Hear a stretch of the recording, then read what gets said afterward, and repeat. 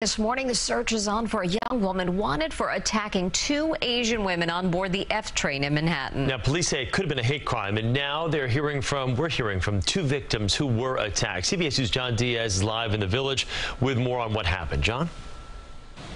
Chris and Mary, good morning to both of you. And the Hate Crimes Task Force has now taken over this investigation. They are searching really far and wide for this suspect here wanted for attacking these two victims. One of the victims was a tourist visiting New York City. Now, police, well, they tell us this all went down last Thursday on an F train near West 4th Street. Witnesses say that a group of girls were seen laughing and pointing at a 51-year-old tourist from Nevada named Sue Young and her family. And they were also making offensive comments about the Asian family. Police say that they were anti-ethnic remarks, but things escalated even more when one of the girls realized she was being filmed by another passenger, Joanna Lynn. So she started attacking her. That's when Sue Young came to Lynn's defense and pushed the attacker off of her, but then the attacker came after Young.